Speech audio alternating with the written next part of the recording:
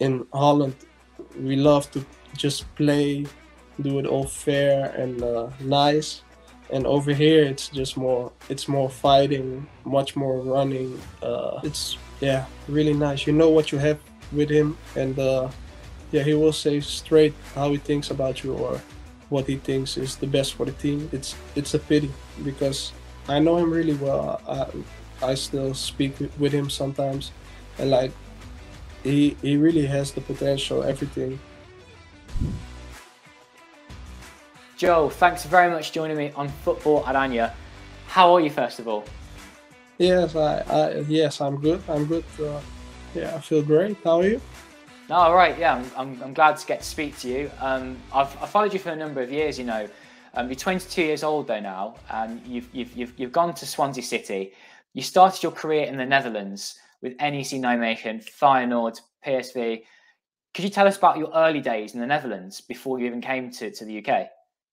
Oh yeah, yes. It's yeah, it was always great. Playing at NEC was like the first step was close by home. So yeah, really enjoyed it. Then got to make a nice step to Feyenoord to play like for the championship and stuff. And yeah, after my move to PSV was a clear goal to reach the first team of PSV. And obviously, it didn't come to that in the end for you. Was that the main reason behind your decision to leave the Netherlands for Swansea? Yes, when I yeah, I saw the opportunity that Swansea want to give me. I thought was yeah, really good chance to make a nice move and also play a lot for yeah, a big club in the championship. So I guess my question here is, why did you go to Swansea in England and not, for example, another step in the Eredivisie to a club? Because you played for Sparta on loan the year before you were at PSV. You didn't break through, and then you went to Swansea. Why not stay in the Netherlands? Why move abroad? Well, when I just looked at the yeah, like the feeling the club gave me and the opportunity to play for another club in the Eredivisie, I really felt good with with my decision. And yeah, it's just like it's a real chance for me when I think about it for myself to make big steps after. Like I had the feeling that if I would make a step in the Eredivisie, I would have to make maybe 2 or 3 steps before I can reach it again. Mm-hmm. So what is your ultimate goal then? You touched upon Swansea perhaps not being your final destination. As a footballer, you always want to get as far as you can. But did you see this perhaps as a move to get to the Premier League, for example, by going to the Championship first? Yes, yes, it's a yeah, a good way to grow into the Premier League. But if you look at the data as well, a lot of other big competitions are above the Championship. So yeah, I just think it's a really good opportunity to yeah, like grow and really develop. And you're right, because you have had such a great start with Swansea. The club themselves, you know, it hasn't been the best start, but you yourself, you've managed to score some goals. And compared to a lot of other Dutch strikers who try their luck in England, or just players that come from the Dutch Eredivisie, for example, there's always been a little bit of reputation that they can't cut it in England. They can't do it because of this, that, and the other. What do you put your success down to so far in the UK?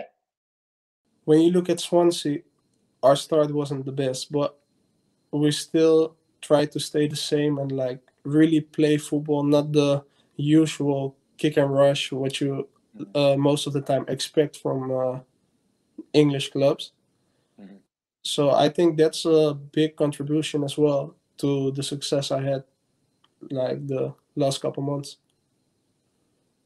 A question that I love to ask Dutch players who come to play in England is, go on, tell us the difference between the Eredivisie and the Championship. Is one better than the other? And what differences have you noticed? Well, I have noticed that maybe the quality is, yeah, maybe like the play style. It's really different. Um, in Holland, we love to just play, do it all fair and nice. And over here, it's more fighting, much more running.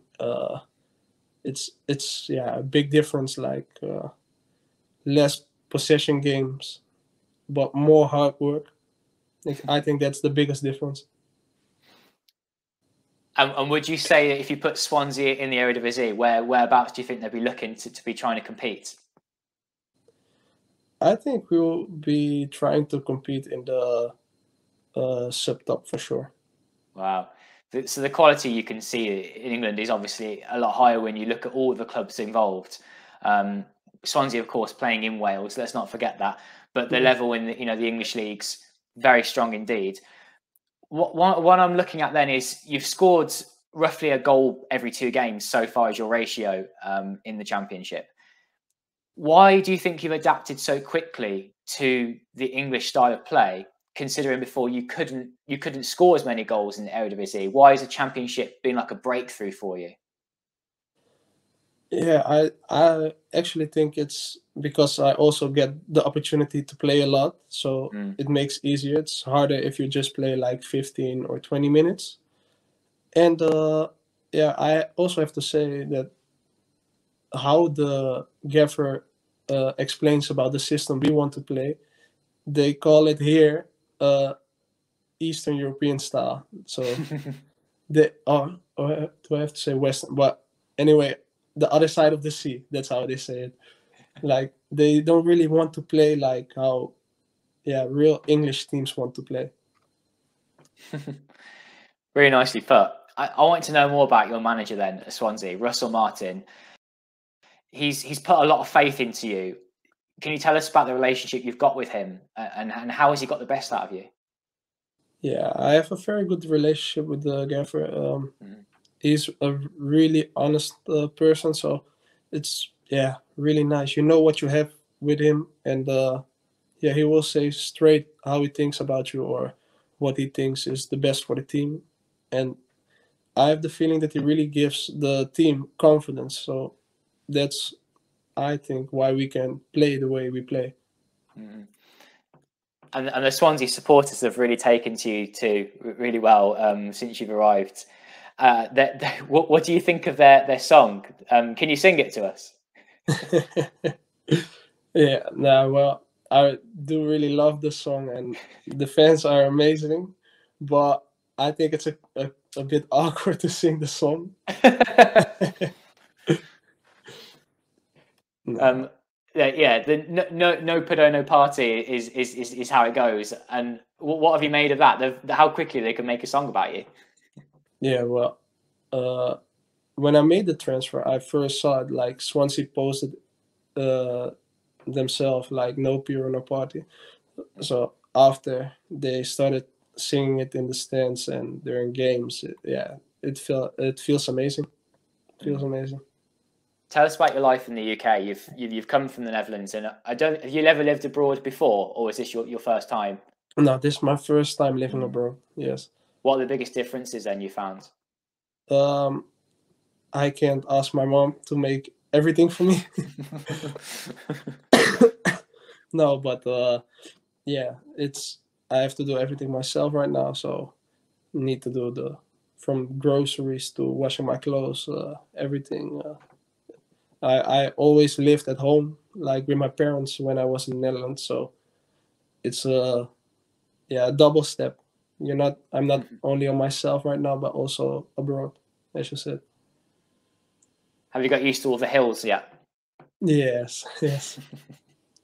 I have, yes. There was a lot of hype around you when you were a teenager. That's why at Football-Oranje we followed you a lot, because we watched you come through the youth ranks. I think you scored like 8 goals in 13 games for the under-19s, for example, for the Netherlands. Mm-hmm.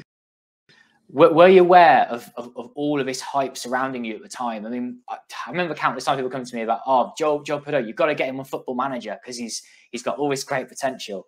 Did you feel pressure with all of this coming at you at once? Because I know what the media can be like. If there's a talent, they have to get on their backs and watch them really, really closely. No, I wouldn't say pressure, but Mm. sometimes it yeah. How do I say it? It gives you like the feeling that it has to go quicker, that you want to play for a first team quicker and have to be there already. Well, you're not actually really ready. So I think that's the worst part about it. But on the other hand, it's always nice to be known as that. And there'll be many players that have played for the Netherlands youth teams that haven't even made it as professional. So doing what you're doing now is awesome. You've made that breakthrough, and the only way is up. I want to talk about some of the coaches that have got you there so far to where you are. At PSV, you had the likes of Philip Cocu, Mark van Bommel, Roger Schmidt. Could you tell me what you've learned from all of them? Because they're known to be such big coaches, big names. Yeah, they're really big names, big coaches. Yeah, I have to say it's actually a bit funny because all the three of them they really think different. Like with Philip Cocu, it was loads of crossing, be ready in the box, have a good positioning, quick transitions. While if you look at Mark van Bommel, he was all about possession, having possession, put work in the legs of the opponent, and kill the game as quick as you can, but also keep patient like for the whole game because I think that season PSV was the team who scored the most goals in the last 15 minutes, and they had like 10 goals scored after the 90th minute. And yeah, with Roger Schmidt, it was loads about the gegenpressing, how we would say it, like your reaction after you lose the ball. So as you can see there, like three very different aspects where they put their own touch on. So yeah, it was really good to have been there with all the three because as a player it only makes you more overall better. You're too right. That experience of different coaches where they've been and all the different tactics will help you a lot. And you've got that again with Swansea now with Schmidt again different. How are they as people as well? Are they as different with their personalities as they were with their tactical formations? Well, yes, they were very different as people. Like with one gaffer you can have uh, a small chat. The other one is more focused on games only and only speaks with the big players who always start. So that's also a difference, like when you get to play or when you're just a sub. So yeah, that's hard to tell, but at the end they're always nice and yeah, they take real care for the players. I guess quite a tricky question for you, having just left PSV. Is do you see Schmidt succeeding with PSV? He had a tricky season last season, and this season he's changed things. That Super Cup win over Ajax, that 4-0 win, was a big statement. But he makes a lot of substitutions. So do you see that working overall in the end?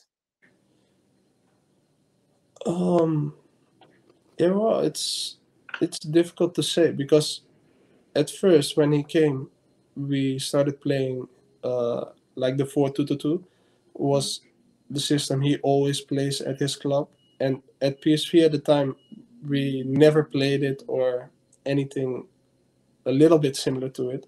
So I think it was a big adjustment. So, but we can always fall back to 4-3-3 with a real number 10. So I think changes when he changes it, it's yeah, maybe tactical, or also it brings the players again in familiar situations. So I don't think it's a bad choice. Switching back to the 4-3-3, what Dutch players always have been trained and have known most of their footballing careers. The same was happening with the Netherlands, wasn't it? Louis van Gaal coming in, a lot of talk about going back to 4-3-3. Speaking of Van Gaal, you've also been coached by Henk Fraser, who's now one of Van Gaal's assistants with the Netherlands. Can you tell us about him? Why do you think Van Gaal liked him so much to be one of his assistants? Well, I think it's because he's a real down-to-earth person who's really straightforward, doesn't keeps any secrets for people, and yeah, he also played at a high level and knows a lot about it. So I think he just yeah, assist him because of his experience as well. Mm. Could you tell us about some of the best players that you played with whilst you were at PSV over the years? Over the years, yeah, of course, when I played together with Mario Götze, obviously, Joël Malen, I would say Pablo Rosario, um, Lozano, Guardado as well, really good.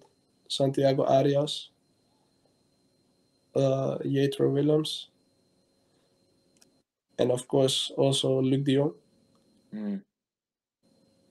Yeah, I think, yeah, and of course Mark van Ginkel. Yes. All the experienced guys and a lot of the South Americans that came across there, I noticed you're saying. Yes, yes. And you've got there as well now Noni Madueke.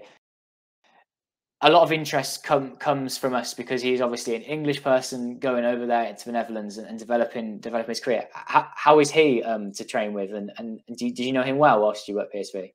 Yes, yes. I know him very well.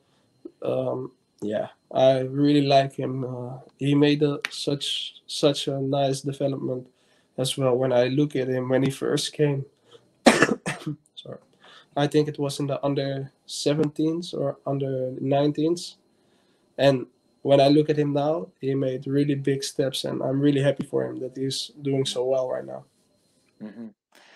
And one that will be more difficult to talk about, I do appreciate, is Mohamed Ihattaren, who also had this almost potential coming through at PSV. Do you still speak with him? And I guess there's been a lot of speculation about him, shall we say, with Schmidt and how the way he left PSV. What's your overall feeling with the situation now with Ihattaren? Yeah, well, if I have to say, I would just say it's a pity because I know him really well. I still speak with him sometimes, and like he really has the potential, everything, but I think he just need support and trust from the club, from the trainer as well, and that's just I think the main reason for him that he didn't felt it at the club. So yeah, it was a bit strange because the year before with Mark van Bommel, he did really great, and everyone was thinking about his next step and everything. So I would say it's just a pity, really. It is, yeah, and it's difficult when you always see these young Dutch talents coming through. There's always so much potential, so many big names that you can go, oh, can't wait to see what they do when they get there, and you need to take a chance as well, don't you, when it comes. So just that one you've taken to go to Swansea, and you can see how well it's gone. Yeah, best luck to Ihattaren, I suppose, going abroad and trying something new as well. In all this time then you've been playing, in the years you've had as a professional so far, could you say who the best defenders are that you've come up against? Have there been any centre backs in the Netherlands or the UK where you've remembered the game afterwards? The best center defenders. Well, I have to say, does the no it's a tough one actually because yeah, most of the games I played weren't that long, so I don't really remember the defenders. And over here, I don't really know their names. Yeah, the game when I got subbed in again with Sparta against Ajax when I scored my first goal in the Eredivisie. Yeah, defenders of Ajax, they're I think the best in the league in the Eredivisie as well. If you look at the other teams, so I would have to say them. Just the back four. Yeah, they look superior again in the Eredivisie. It's looking scary about the kind of things they can do, they can achieve. You said there about not knowing the names of the defenders in the Championship. How does that work tactically then? Because you're obviously given bits of advice, what you should do, what you shouldn't do. So did they ever jot the names of the defenders in as to what you should do to get around them? Well, most of the time we only talk about their height, because there are plenty of defenders that are like 6'5", 6'4", and then we just talk about, is he left or right, but we don't really talk about their names or their careers, where they have played or something. So yeah. I just focus on that part. Scoring goals, that's your job at the end of the day. That's it. The last question then, Joe, is what are your next steps to improve your game at 22 at Swansea now? You've obviously learnt quite a lot in your time in the UK already. Where do you go next? Yeah, I think I have to develop, like, getting a proper season where I have to score around 15 to 20 goals minimum, and just keep up that level and get more adjusted to playing every week, play against big, strong defenders as well as smaller and quicker defenders. Sorry. And just get my own patterns so I can just stay as well, and not just come as a newbie, play good for a couple games, and then drop off again. So is anyone that's helped you settle into Swansea to make it easy for you, this transition? Yes. My dad came over the first couple of weeks to help me sort everything out, but the club has helped me really good as well. Any players that you met that have been really helpful too? Yes. At the start, Schmidt, Joël, they really helped me as well, and I had some nice chats with them as well. And Matt Grimes, the skip, he also helped me a lot during my first weeks at Swansea. There's a lot of positivity in terms of your time so far at Swansea. Where do you think the club's going this season? Do you think that they'll be staving away from any sort of danger and relegation, or do you think that there is still potential to go for promotion and look at the playoffs towards the end of the season? Yeah, we didn't have a long pre-season with the new gaffer, so we had some difficulties during the first weeks, but I think we're on the right track now. And when the last part will fall as well, I think we will get to the top of the table real quick. Like, the gap isn't that big as well, so we just have to go for a nice streak. Well, Joel, thanks very much for joining me on Football-Oranje. It's been an absolute pleasure to get to know you better, and all the best to you in the UK playing in the Championship, and who knows what will happen next. Yes, thank you very much, and we will chat another time, hopefully. Absolutely. All right, I'll speak to you soon.